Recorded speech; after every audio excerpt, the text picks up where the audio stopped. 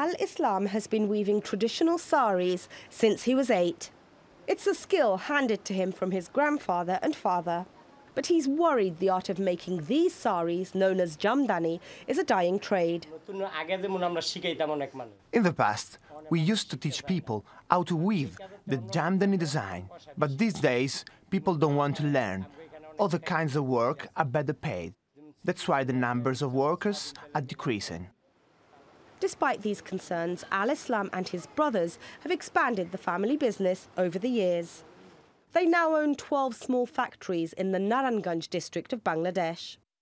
The jamdani are made based on a technique that involves weaving a series of geometric patterns into a lightweight cotton fabric known as muslin, and they're exclusive to Bangladesh.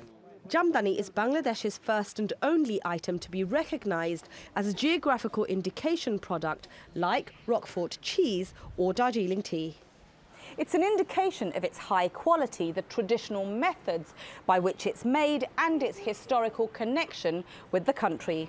Al-Islam sells his saris to shops across Bangladesh and receives 12 to 15% of the sale price. For an item like this, which costs $700, he gets around $100. Arong, one of the retailers that stocks his saris, employs 65,000 artists and now wants to start selling its goods overseas. But like Al-Islam, the management is worried there are not enough traditional artisans and that unless they increase capacity, foreign demands may not be met. They're also concerned about competition from cheaper products made in India. The handicraft product is always a bit, difficult and a little bit of costly. Direct human touch is there, so you can always have to compete with the machine-made products. So that is also a big challenge. Bangladesh's government has started a number of initiatives to keep its handicrafts tradition alive. At this state-run design centre, artisans learn the art of block printing. Ruxana Jaman sells handmade clothes from home. She's attending this course because she can't afford private lessons.